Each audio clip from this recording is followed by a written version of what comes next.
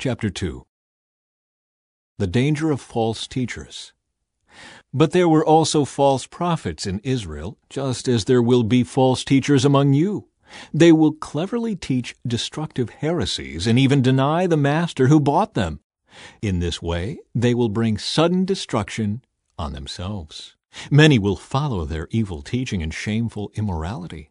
And because of these teachers, the way of truth will be slandered. In their greed, they will make up clever lies to get hold of your money. But God condemned them long ago, and their destruction will not be delayed.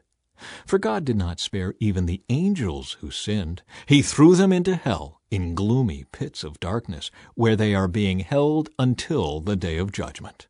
And God did not spare the ancient world, except for Noah and the 7 others in his family. Noah warned the world of God's righteous judgment. So God protected Noah when he destroyed the world of ungodly people with a vast flood. Later, God condemned the cities of Sodom and Gomorrah and turned them into heaps of ashes. He made them an example of what will happen to ungodly people. But God also rescued Lot out of Sodom because he was a righteous man who was sick of the shameful immorality of the wicked people around him.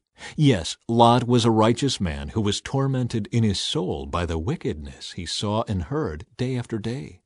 So you see, the Lord knows how to rescue godly people from their trials, even while keeping the wicked under punishment until the day of final judgment. He is especially hard on those who follow their own twisted sexual desire and who despise authority. These people are proud and arrogant, daring even to scoff at supernatural beings without so much as trembling. But the angels, who are far greater in power and strength, do not dare to bring from the Lord a charge of blasphemy against those supernatural beings.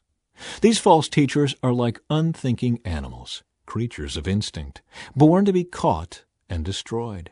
They scoff at things they do not understand, and like animals, they will be destroyed. Their destruction is their reward for the harm they have done. They love to indulge in evil pleasures in broad daylight. They are a disgrace and a stain among you. They delight in deception, even as they eat with you in your fellowship meals. They commit adultery with their eyes, and their desire for sin is never satisfied. They lure unstable people into sin, and they are well trained in greed. They live under God's curse. They have wandered off the right road and followed the footsteps of Balaam, son of Beor, who loved to earn money by doing wrong. But Balaam was stopped from his mad course when his donkey rebuked him with a human voice.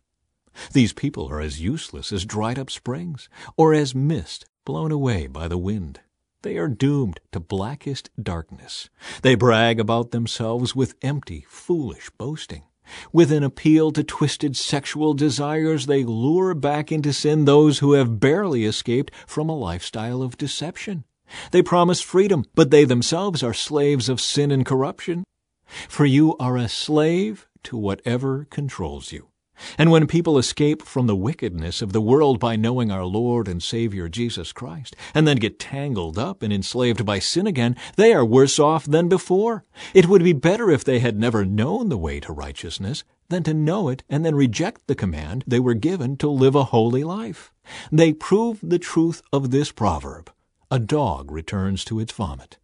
And another says, a washed pig returns to the mud.